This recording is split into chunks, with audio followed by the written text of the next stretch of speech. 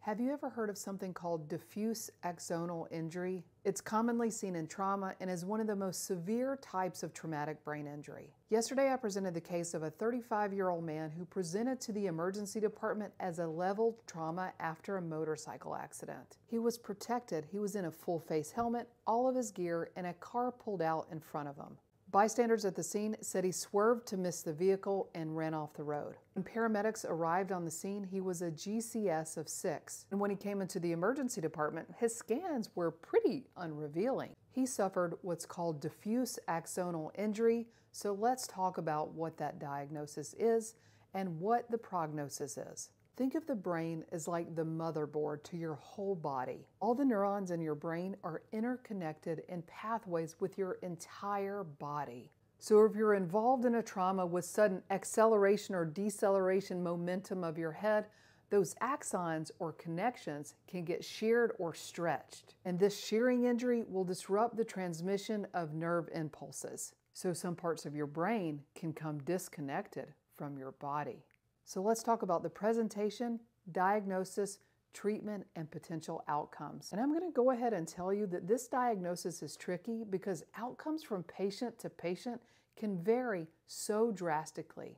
That's why it's so hard for us to give a good prediction with someone with a brain injury, because there are so many things within the brain that are variable and that we just don't know. So let's talk about what we do know. The presentation of DAI varies greatly from patient to patient. Most patients on presentation are unresponsive at the time of the accident. That can range from minutes to hours to days to even a persistent vegetative state. And you can guess it's because of how many neurons are disrupted and how severe the injury really is. So patients that are comatose usually have a severe DAI. It's important to remember that there are a lot of different things that can mimic this diagnosis. Focal brain injuries, high cervical spinal cord injuries, hypoxic ischemic encephalopathy where the brain is deprived of oxygen, kind of like in cardiac arrest or drowning. Any type of encephalopathy, infection, or even severe cerebral edema can all mimic DAI.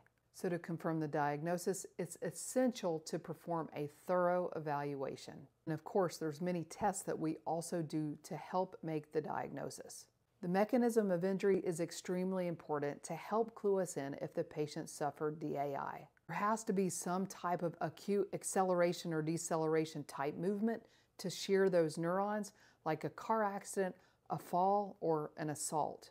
Physical examination, including calculation of the Glasgow Coma score. Remember, I said that patient's GCS was 6, so what does that even mean? That's called the Glasgow Coma score, which is how we calculate someone's level of consciousness. The score is from 3 to 15, depending on the patient's level of consciousness, and we use 3 factors to calculate that score: eye-opening, verbal response, and motor response. A completely interactive normal human is a GCS of 15, and someone that's completely unresponsive with no eye-opening, no verbal response, and no motor response to pain is a GCS of 3. Our patient was a GCS of 6, and that's because on the scene he demonstrated no verbal response, no eye-opening, and he withdrew to painful stimulus. The motor response is calculated depending on how the patient interacts to a painful stimulus, like pinching their skin.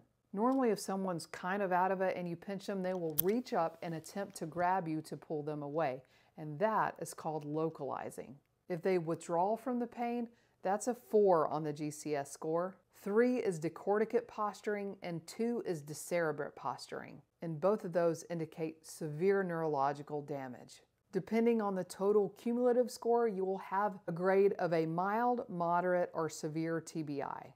Any Glasgow Coma score between a 3 and an 8 is indicative of a severe traumatic brain injury, and the patient needs protection of their airway. In other words, the patient has not enough neurological response to prevent aspiration, and they need a breathing tube and to be hooked up to life support. All of that, including the patient's primary trauma assessment, is done in the field by the paramedics. The secondary trauma evaluation is typically done in the emergency department with a head-to-toe complete physical examination of the patient. After that is completed and we get a grasp of the magnitude of the patient's injuries, they then go on for more testing and imaging studies. Other than the head injury, our patient's secondary survey was pretty clean, so he went to get scanned. And let me point out to you what I see on this CT scan of his brain. First, we see a very tiny petechial hemorrhage here in the left frontal lobe. And although this part of the scan looks pretty good, there is also a very small petechiae right in the corpus callosum, or the middle part of the brain where our brain interconnects. This right here may potentially be a small amount of subarachnoid hemorrhage. And in this cut of a CT scan, there is also a very small petechial hemorrhage in his thalamus. Thalamus is one of the deep cortical structures of the brain. These diffuse tiny petechial hemorrhages are indicative of DAI. It's basically little signs of teeny tiny shearing of those neurons in those particular portions of the brain, which are pretty classic for DAI. In even more severe cases, we can see it in the brainstem.